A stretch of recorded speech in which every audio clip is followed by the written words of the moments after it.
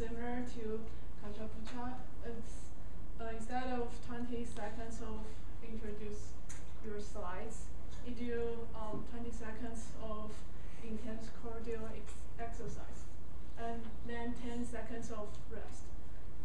And it's an interval. So that's 8. The total of 8 interval make 4 minutes Tabata. So you might ask why you want to do this instead of going to gym and workout. Because it's effective and it only takes 4 minutes, and you can do it everywhere you want. And research also showed it's meet the guidelines for improving health and losing weight. So that may be very important why you want to do it. And you can also get the app for free and for Android user and iPhone user. You just simply type Tabata timer, and this app will count down every 20 seconds and 10 seconds of your workout. And then there's a lot of version of Tabata. I'm going to introduce my own version of Tabata. And the first thing I would do is the launch thrust.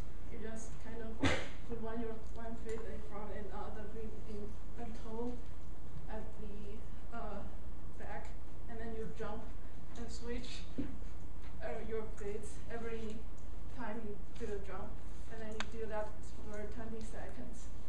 And there's 10 seconds rest. And then you go to the second movement. So my second movement is a jump squat. You just kind of do the normal squat, and then you jump after every squat you do. And also do a 20 seconds of that and 10 seconds of rest. And the third thing I do is burpees. Burpees the most, I think it's more hard to do. You just what you do is you push your hands beside your body and then knees, and then you do a position like push up, but you open your legs wider than a push up, and then you just kind of jump. And one smooth, you accomplish this. And the final one is a very simple normal push up. So after you've done this 4 movement with 20 seconds and 10 seconds of rest, you will get 2 minutes. And then you repeat this again. So you get the total of 4 minutes, which is normal Tabata workout. And the next size is my reference for my pictures. And you should do Tabata every day because it only costs you 4 minutes and can be healthy and strong. Thank you.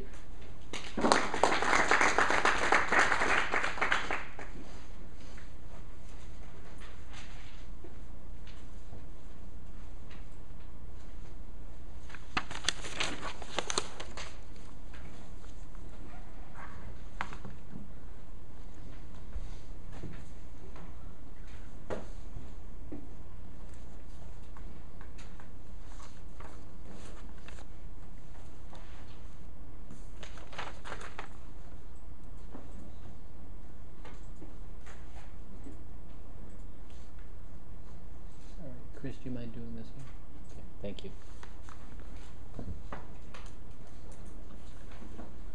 Alright, so I'm going to tell you guys a little bit about my journey to Syracuse and how I ended up here. So from about the time I started 8th grade, whenever anyone asked me about my future, is there a problem? It's not started. It's not starting. In other words, F5 will get it going from the start if you want. Alright, so from about the time I started 8th grade, whenever anyone had asked me about my future, I would reply to them that I would study architecture at Syracuse. From a very young age, I was adept with designing blueprints and visualizing space in my head, and much to the chagrin of my father, every year or so, I would come up with a blueprint of my room and decide that all of the furniture needed to be moved around, so he would have to sacrifice an afternoon and help me move everything around. So I quickly ascended from drawing these blueprints and coming up with these visual images in my head to actually making life-size sets for the drama department at my local high school. One of these you can see behind me is for a musical called Joseph and the Amazing Technicolor Dreamcoat. So in the following years, I would visit Syracuse University for the first time during the summer of my 10th grade year, and I would preview their architecture program. Everything about my experience was great, from the people I talked to on campus, and just the overall atmosphere, which was what really got me hooked on Syracuse as a community. But when the time came to preview their architecture program, I was met with something of a conundrum. Where I had envisioned blueprints and 3D models everywhere, there were these complex architectural drawings and 3D abstract structures that were just well beyond my capacity. So I quickly realized that possibly architecture at Syracuse wasn't going to be the thing for me. But having already met all of the people here and sampled everything that Syracuse had to offer, I was dead set on coming here and studying in some form. So while at Syracuse, I also toured the bookstore. And I remember having a joking argument with my father over what kind of computer would be best for a college student. And I remember during this argument rattling off a list of facts about RAM and processing speed and all sorts of things. My mother, who hated these arguments, was probably just hoping to defuse the situation, so she commented, well, if you know so much about computers, why shouldn't you just, go here and study them? And like I said, she might have just tried to defuse the argument, but she was right. In the previous year, I had designed my own computer and built it from scratch after being dissatisfied with the performance that I could get from pre-built computers. So from then on, it was decided I was going to come to Syracuse and study IT. So previously, I only ever thought of building computers as a hobby, just something I would do with my friends from time to time, trying out new creative formats like trying to cram an entire computer into a shoebox. But little did I know that careers in the IT field were booming. Jobs were popping up everywhere, especially close to my hometown in DC. So during the end of my high school years, I would apply to Syracuse University. This was the only school that I applied to, so kind of a big risk on my part. And thankfully, I ended up getting into Syracuse to study IT here at the iSchool. And this was also a huge relief to my parents because I didn't exactly have a backup plan in case I didn't get accepted. So most people can say that arguing never got them anywhere. But for me, arguing has been a huge part of my life, and it's something that I will say look forward to in terms of like a fun, joking conversation. In the end, I can say with confidence that I stand here before you today, in part because of an argument. Thank you very much.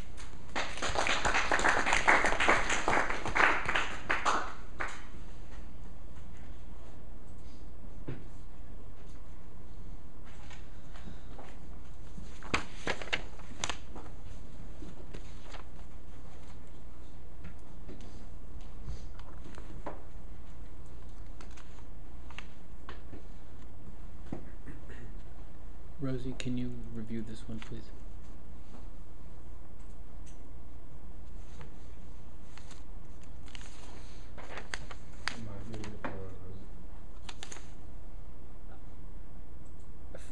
For Rosie? I have you couple coming up in a couple. Okay. The reviewers list, I have Rosie, then Nick, Zach, Devin, and Liam.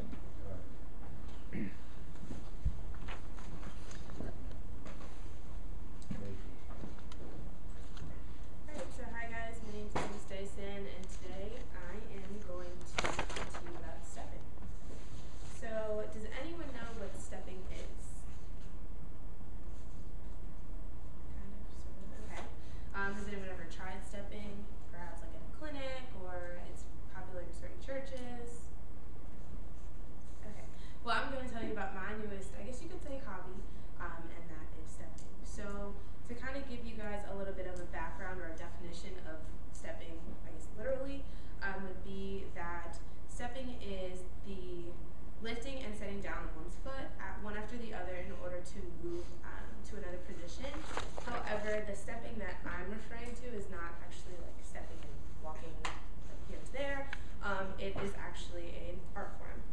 So, to give you a little bit more background on that art form, stepping is an art rising from where the body is used as an instrument to create intricate rhythms and sound through a combination of both footsteps, claps, and even sometimes spoken word. So stepping actually originated as an African-based community activity and has really flourished since then. So over the years, stepping has made its way onto college campuses as both a fun activity, but also it can be a competitive sport. Stepping can also be found in other schools, whether that be elementary school, middle school, high school, churches, and different community organizations. It's a great way to just bring people together and express themselves. Stepping is also a profession. Stepping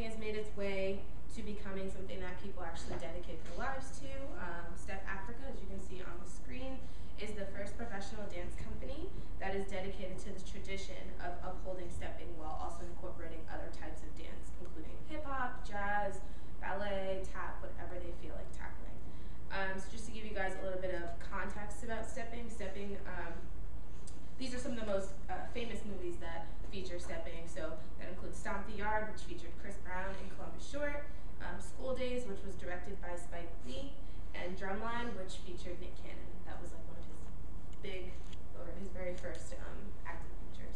So how I began stepping, as you guys can see on the screen, that is my church. I actually started stepping when I was about 10 years old at my church back in Connecticut, and we would perform every third Sunday. It was a small youth group. There was probably about 15 of us, and we would practice every week. It was just a great way to get to know people in a different setting.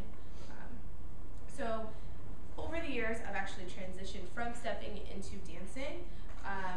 Due to the lack of stepping that was available to me in Connecticut, a very small suburb, there wasn't much to do in terms of stepping.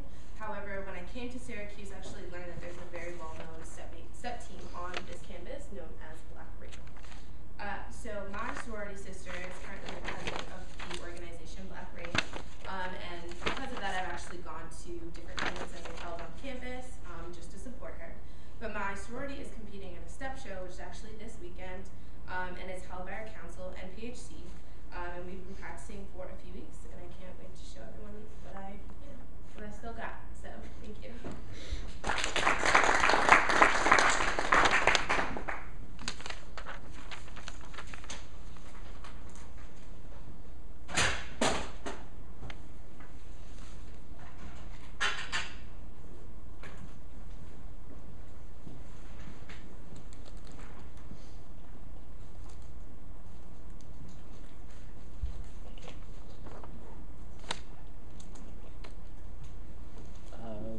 Ryan? Ryan?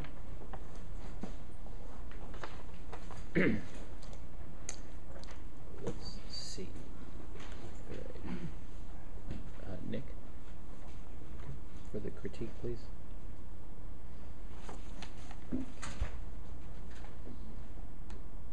Matt, on deck to present, and then Bradley.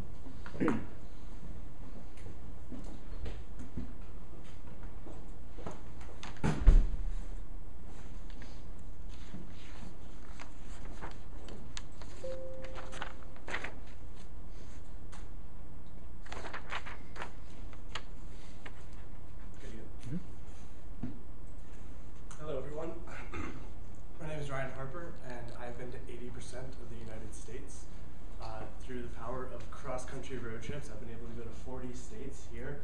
As you've seen all these, I've been missing the Southeast a little bit.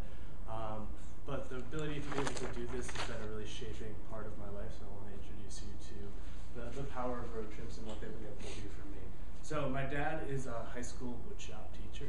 So because of that, he can fix anything, he can build anything, but also he gets the summers off. So because of that, he grew up kind of hitchhiking around the country, and he wanted to pass on that love of what the United States can bring to his kids.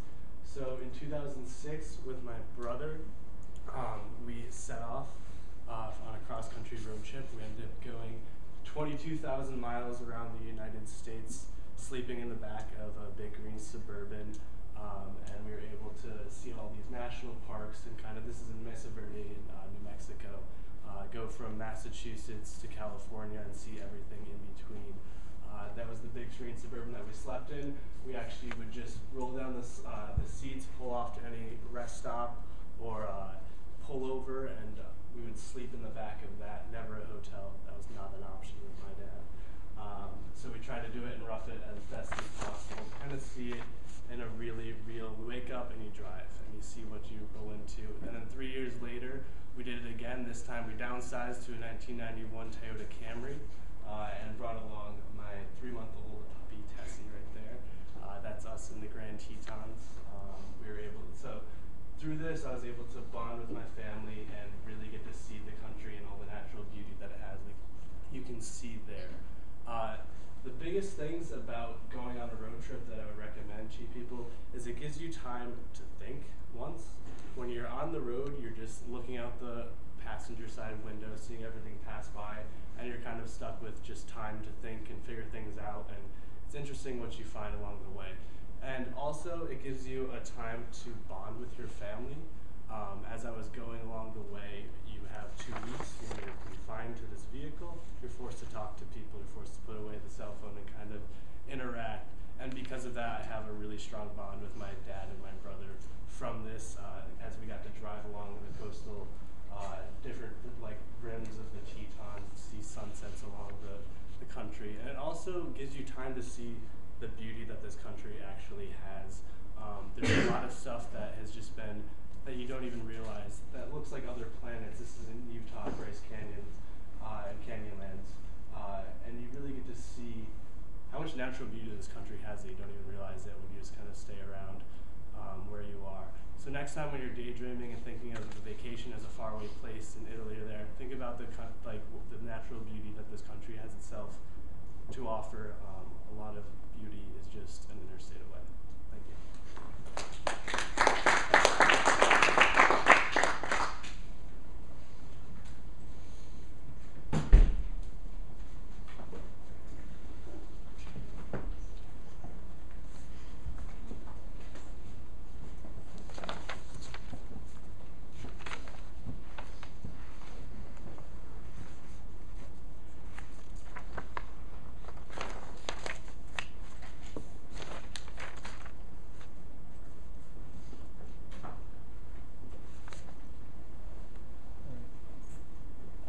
Zach, can you review this one, please? Thank you. And after Matt, Brad is last, and Devin. Is Devin? Thank you. Can you review the very last one, Bradley, coming up after this? Yeah. Okay. Thank you. I don't know if you've gone or not. Tell you what, why don't you also do Bradley? Thank you. I'm sorry, I'm not quite sure how the numbers don't quite come out right, but my original list went to hell anyways in the first 2 seconds, so. Okay. All right, Matt, if you're set. Okay, good evening, everyone. I'm Matt Hawkins. Picking this topic was very easy